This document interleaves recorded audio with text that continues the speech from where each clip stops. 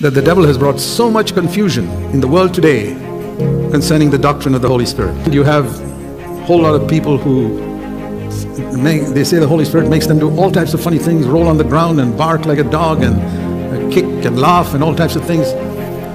I say that can't be right. That has to be wrong, because God has given us an example of the perfect Spirit-filled person in Jesus Christ.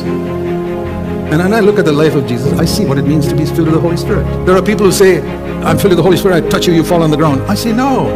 When Jesus touched people, he lifted them up.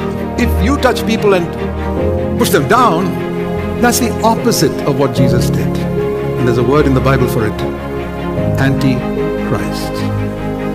It is the spirit of the Antichrist. Now, others may be afraid to mention that. I say it openly, because I know what my Savior did.